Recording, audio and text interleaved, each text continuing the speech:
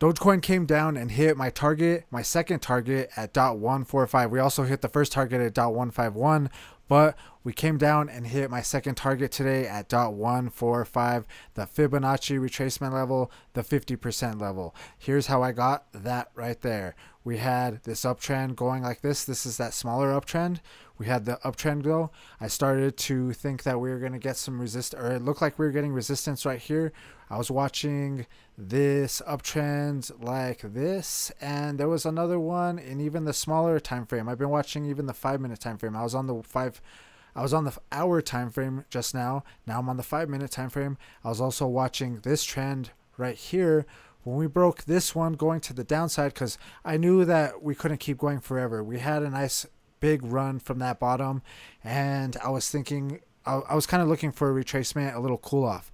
So we hit this top, we started to trend down a little bit. I was watching this trend. We broke that one going to the downside.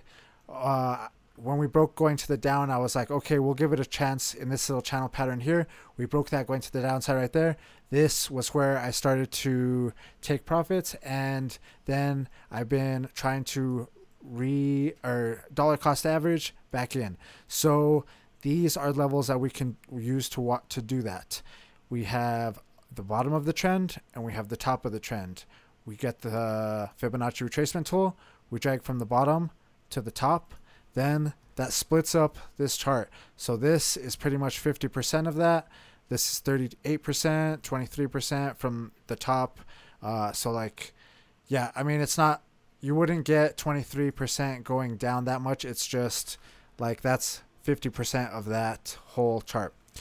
Yeah, so hopefully that makes sense. But that is what the levels that I like to watch when we're kind of getting a little dip, and we're getting a little dip right now. So let's see what happens after this. We hit my next level at 145. I think if we keep trending down, it looks like we're getting a little bit of support, and we'll jump into that in a second.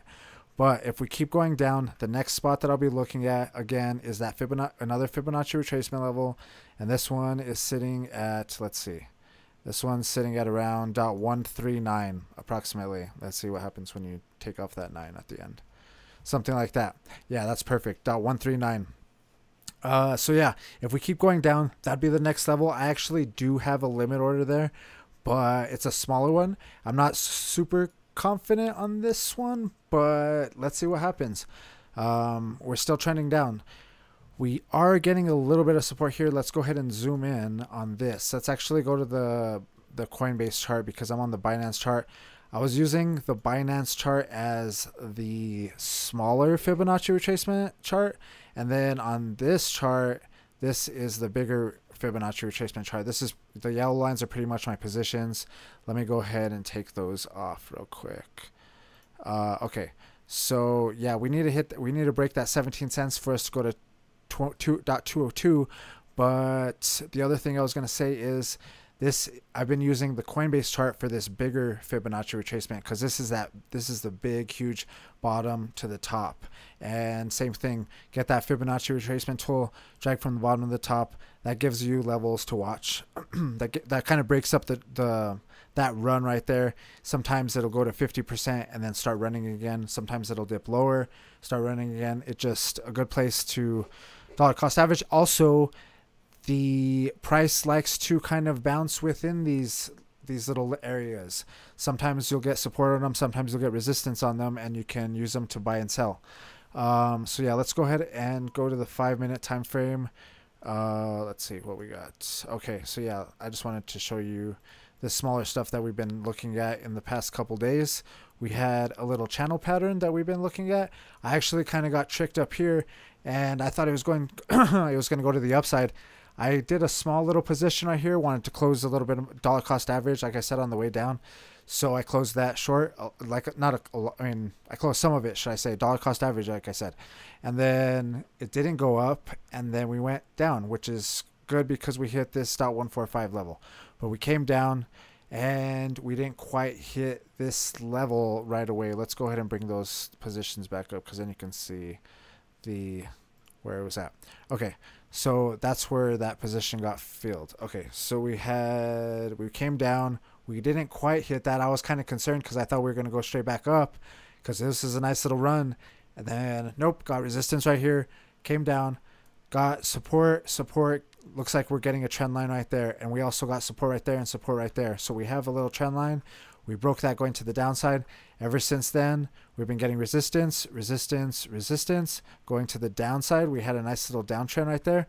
It looks like we broke that downtrend going sideways. It still looks like we're kind of going down, but like we did kind of find some support is my point. We do have support, support, support, support. This is what I said in the other video, and it kind of like went up and then it went down. So I'm not sure. Hopefully, I mean, it's possible that this could be the beginning of like turning around. I guess my point is we had this downtrend and we're kind of breaking it going sideways. Let's see, like I was saying, like I usually, or like I've been kind of doing lately, is let's get the top of it, something like that, I guess you could say, and then let's get the bottom of it, maybe something like that. I don't know. We'll have to see how this plays out. This might not be perfect, but what I'm thinking is if we break this bottom support right here going to the downside, then we can be more confident on something like .139. Hopefully we can get a bounce on that Fibonacci. Or if we break this going to the upside, then maybe we could come back up and retest this resistance, resistance, resistance, resistance that we've formed in the meantime. And this is sitting at around .14987 approximately. So yeah, first things first though, we have resistance right here and resistance right here. We have a trend line going like this. I think we'd have to come up and break through that. I think if we break through that though, we could target from the top to the bottom of this, because there is a couple of resistance points in there, and then drag that to the breakout, and we'd be looking at a target of approximately .14688 just for starters.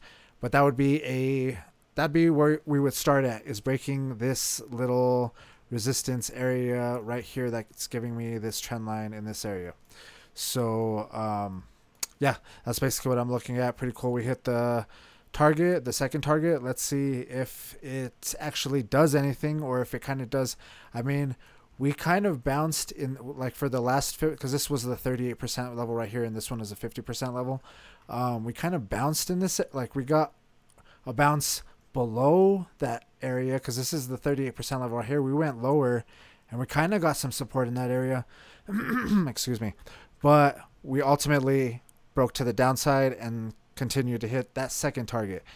Let's see if we continue down to this next one sitting at .139, or if we can get if this area right here can hold support sitting at .142.